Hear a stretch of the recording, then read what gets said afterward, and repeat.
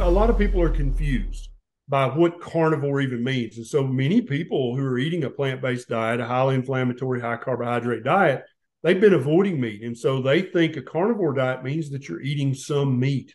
And so they'll add back in some fish or chicken or something to their vegan or vegetarian diet.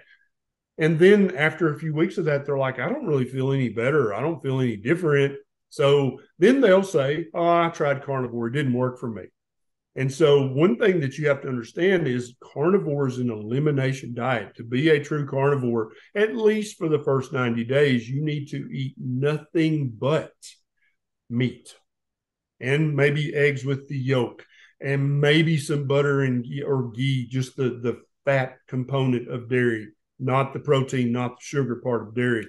And do that for 90 days. Then you can make a meaningful assessment of, did carnivore improve anything for me or not?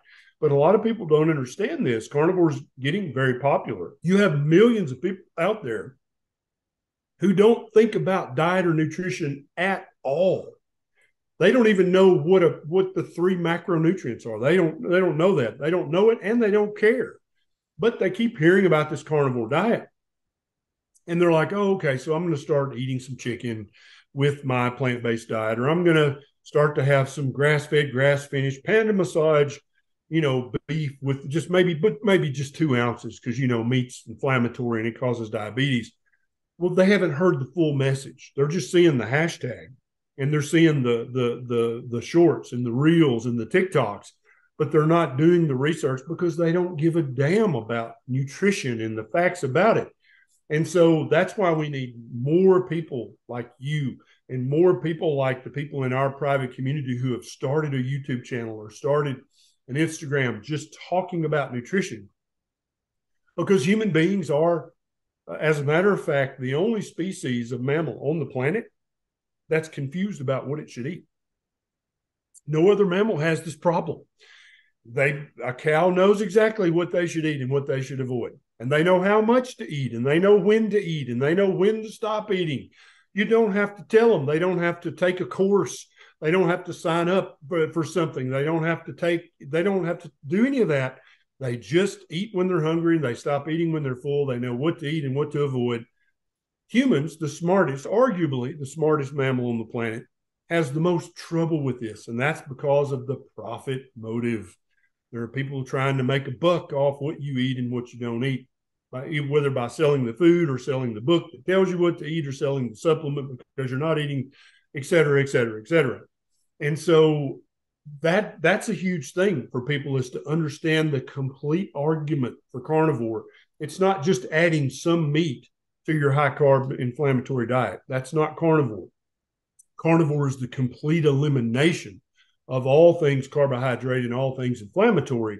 And so how we get that message out to the masses so that we don't have hundreds of thousands of people saying, oh, I tried carnivore, it didn't help me a bit, I didn't feel any better at all. And that's because they added 2 ounces of beef to their once a week to their diet, and they couldn't tell any difference. This is kind of like the alcoholic who's drinking, 3 liters of liquor a day, and they say, well, I'm going to stop drinking beer, and I'm going to eat 2 ounces of beef a day.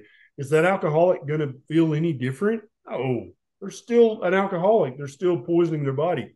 It's only when you remove all the alcohol and you just add back in water and meat does that alcoholic, after the DT process, they feel miraculously better.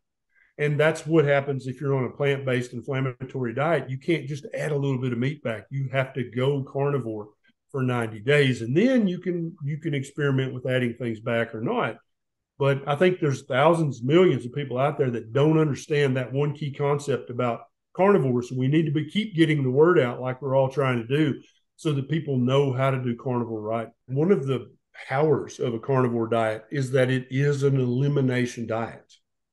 And so what you're doing is you're eliminating everything from your diet except for meat and eggs with the yolk for some people, if you decide to do beef, butter, bacon, and eggs.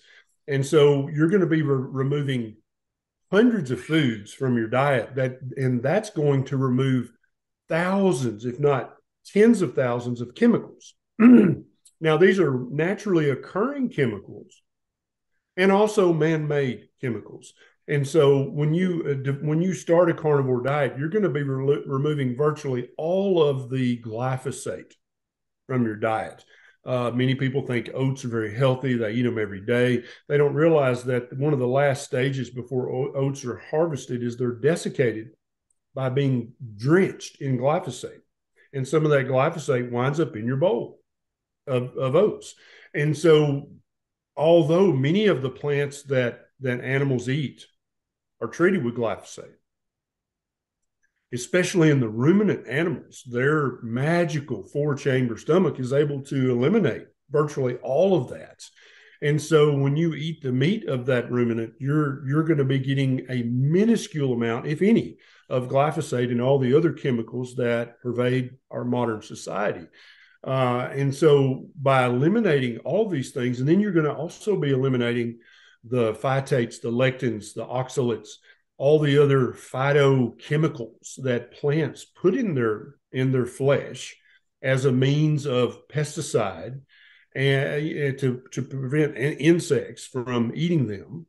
And also, I think that they're humicides as well. I think they don't want humans to eat them just as much as they don't want insects to eat them. And so many of these phytochemicals, these polyphenols, people act like that they're a good thing, that they're in plants and a good thing that you eat lots and lots of them. And they talk about the hormetic stress that comes from eating these phytochemicals.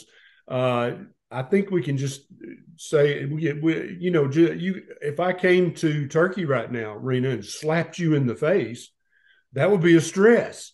And I guess you could pretend that it was hormetic if you'd like to, but I think in the end, it's just a stress, and I shouldn't have slapped you, and you shouldn't have been slapped.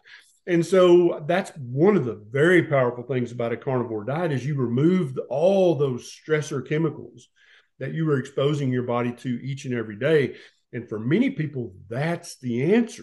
Everybody should start their carnivore diet with a 1-to-1 fat to protein ratio, not in macros, but in ounce per ounce what you eat. An ounce of red meat, an ounce of the fat, right? 1-to-1. That's the great place for everybody to start. Now, for some very few people, that may be too high in fat initially. If they don't have a gallbladder, if they have gallbladder problems, if they have other issues going on, that may be too much fat initially. But I don't think for any human on the planet, that's too much fat. That's a dangerous amount of fat. I don't see any research supporting that opinion. Now, there are some people who do great on a high protein, adequate fat diet. For weight loss, for other issues, they do great on that. But in my experience, the vast majority of people, the 80%, do better on a higher fat, yet adequate protein carnivore diet. Now, some people bump the fat up to 80%, and they do great. They lose weight like gangbusters. They're reversing chronic medical conditions. They feel better. They sleep better. Their mental capacity is better. Other people, that seems to be too much fat for them. So again, the normal distribution curve applies to that question as well. And so I don't think you can make a blanket statement. You should never eat this much fat, or you should always eat this much fat. I don't think you know the answer to that unless you've done your 30, 60, or 90 days. And it also could change depending on where you're at in your journey. And so let's take an example. A woman is overweight. She wants to lose weight. She doesn't have a gallbladder. Should she start with 80-20 fat to protein? Maybe, if she can stomach it, but that may give her severe gastrointestinal symptoms for a few days or a few weeks. Is that going to turn her off to keto? Is she going to say, oh, I'm in carnivore. Oh, carnivore didn't work for me. I couldn't tolerate it. And then she goes back to her standard American diet. Have we won or have we lost in that situation, right? So what if she started at a 1-to-1? She had just a few days of GI distress, and then it was gone. Then she's eating carnivore. Is that better than a standard American diet? Hell yes. Now she can play around. Let me bump the fat up. Let me bump the protein up. I don't know why people want to become apostolic. I don't know why people want to become immediately proselytizers and carnivore police and carnivore Nazis. I think it's just inherent in some people to take on that persona. but it's not helpful. And so if you feel yourself being a militant about any particular thing in carnivore or ketovore or keto, stop that. You're not helping anybody. Nobody wants to hear that shit, first of all. And secondly, there's a normal distribution curve that you may be currently ignorant of. You may not know that there's such a concept in human physiology and nutrition. So you need to shut up with the carnivore Nazi crap and let people experiment, let them try stuff. Because I promise you, when they find their sweet spot on the fat to protein, on the ruminant versus poultry, on the ruminant versus seafood, I would not be surprised if there are people from certain ethnic backgrounds with certain DNA who do better on a seafood heavy carnivore diet. That would not surprise me in the least. And they can have ruminant meat and it's totally fine, but they feel their best when they're eating fatty seafood and crustaceans and mollusks. And they just feel better. That would not surprise me at all. So let's be less dogmatic about our beliefs. Let's be less militant about our beliefs. You can be dogmatic and militant about carnivore is the best way for the vast majority of people. Yes, 100%. Don't shut up saying that. But if you're then now you wanting to niche down and you found what works for you, my friend, that may not work for everybody. That may not be where their carnivore diet needs to be. So be a little more understanding, a little more accepting, and a little less dogmatic. That's just like the honey and the fruit question with some of our carnivore-ish brothers and sisters. I would never do that myself. I would never give Beckett a carnivore-ish or a super carnivore diet that's rich in fruit and honey. I would not do that to him because I love him and I want the best health for him. But these people, they seem to be getting benefits from that right now. And outside of the hidden glycation that they can't detect, maybe that's where they need to be right now. But I don't think that's a safe place for them to hang out long term. Does that make sense? And so let's be less militant and Nazi-like within the carnivore community. But when it comes to proselytizing a proper human diet, let's never shut up doing that to people who are currently eating the standard high carb, highly inflammatory crap. Let's never stop trying to help pull them under the huge tent that protects the proper human diet community. Thanks for watching. Subscribe to get the next episode in 2 days.